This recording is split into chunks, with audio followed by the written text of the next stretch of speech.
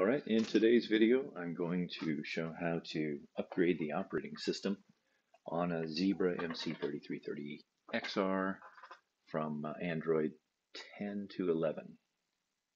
This is something that is now a requirement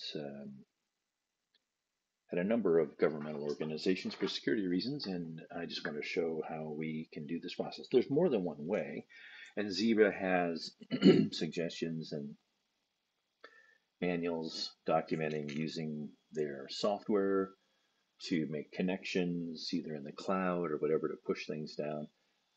I frankly find that all way too cumbersome. It's got 50 steps when you just need 5. And so I'm going to show you what I think is an easier, simpler way to do this and to do it manually on each reader. Now, if you have 100 readers or 50 readers, maybe it makes sense to try to do this via network connections, but I actually do find this to be really straightforward. So let's start with, here's a reader, and just to show that we truly are set up for Android 10, let's clear this. Let's go out to settings, and as we scroll all the way here, we're going to hit About Phone, and somewhere right there, Android 10. Okay, and we want to upgrade that to excuse me, Android 11. So how do you do that? Well, we're going to come back out to a browser. We're going to go to zebra.com. And if you don't have a username already, you're going to get one because they'll prompt you when you try to do the download. But let's just say that you have already received your your login information. You hit Support and Downloads, RFID readers, then the MC3300 series, the XR, not the old one, but the XR series. And then as you look here, you'll see operating systems. We're not in China, so we're picking this one. And here's Android 10, Android 11. This is the one that we want. And you'll see there's been quite a few different versions here. We obviously want the most recent. And we want the full update because, yeah, that's what we want. Now, if you look here, sometimes what you'll see when you go to a certain release level is that it'll be a base level release, and then there might be an additional Delta update. And in this case, there isn't, but sometimes there is, and you want to get, like in this case here, you get a U02 field. Maybe there's more than one zip file, but in this case, there's only one zip file. It's the full update, and we're going to grab that. It's 1 gigabyte. Now, I've already done that because it takes a long time to download that, first of all. And then the next thing you need to do is to transfer it to an SD card. So you can do that, put that in your PC, download it onto that, and then take out your little micro adapter, right?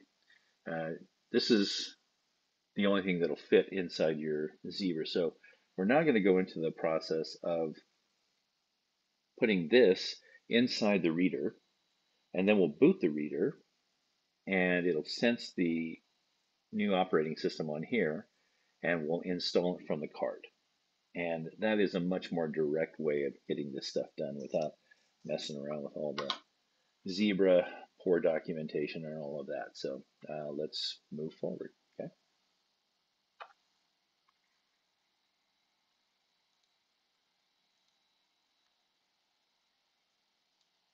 All right, we're going to continue now. Let's start by taking your reader, and this one is broken, and our partner has conveniently placed a nice little strap on it so we know which one it is. It's the barcode scanner that's broken. Nothing else is broken here. So we're going to use this as our guinea pig. And you can press on both sides here to release your battery. When you do so, look inside, you'll see this little cover plate. Pop that up, either with your thumb or with something. And then it may be hard to focus on that. You'll see there's a little slider. Slide it up. And then you can place your little SIM in there, a little memory card. I'm trying to do this while keeping it in focus. probably not succeeding. Uh, Lay it in there until it kind of sits. Put your cover down and pull down like that, right? And we're going to put the battery back in. And here's the tricky part, right? This is how you start up this device in bootloader mode. So I'm gonna power it off first. Yes, it was.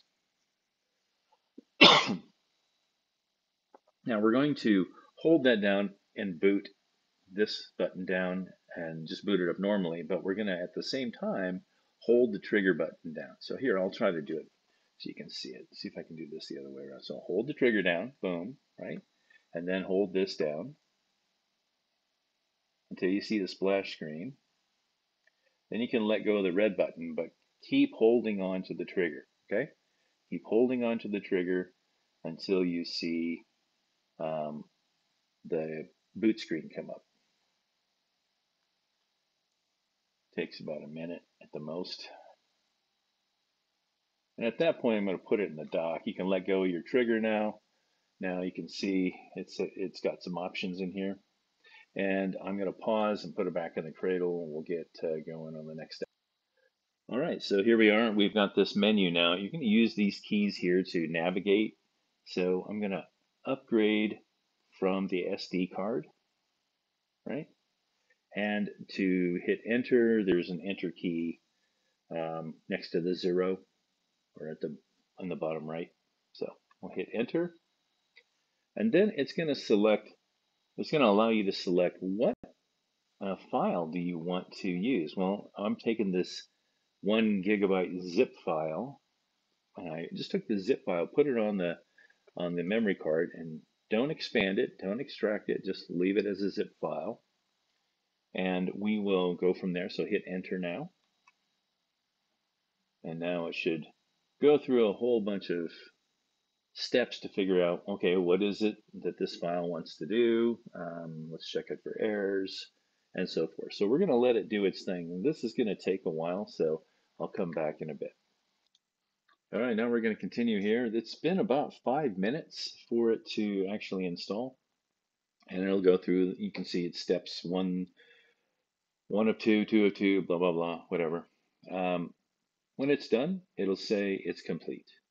And now you can go back up to the top here, right? And you can reboot the system.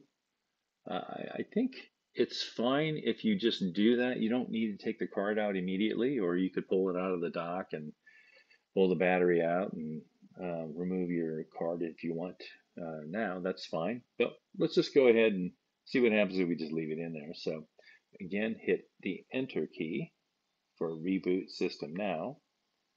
And again, I'm not holding the trigger button down now, so as it reboots, it should just come into Android 11. I know that there's still a chip inside, or a memory chip in the reader itself, but I think it's going to ignore it unless you actually go into boot mode. So let's see.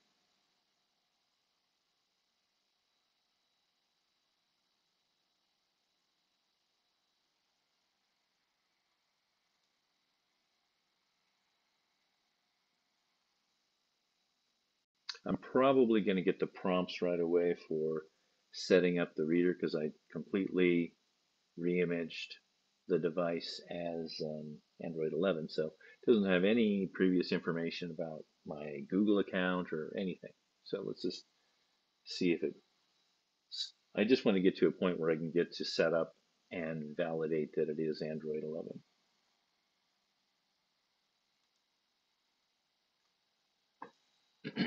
Alrighty, there we are. So let's scroll up.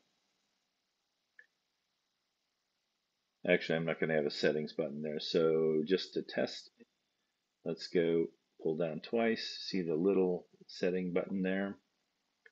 Hit that. Go up, about phone, Android 11. So at this point, we have done what we needed to do. You can see it's in a stock condition again, so we need to move all of our stuff, off of the homepage. Probably clean this up a little bit for our customers so that they don't have to see a bunch of cluttered stuff that they'll never use. And we'll go back out to the Play Store, reinstall AssetWorks, all of those other things that you do when you set up a reader. But there's the process for doing Android 11. We can shut it down. I'll hold the red button again. It'll say power off. Oh, that's different, isn't it? From it used to be a fly out here in Android 10 and in Android 11, it's at the top. So we'll just hit power off, let it shut down, right? Take this out, remove the battery.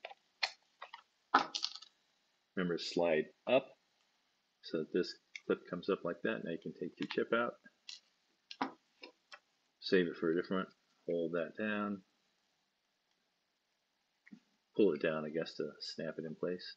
Oh, don't forget your little cover. Put your cover back on. Snaps in place, put your battery in, and you're done, okay? Repeat that for as many readers as you got.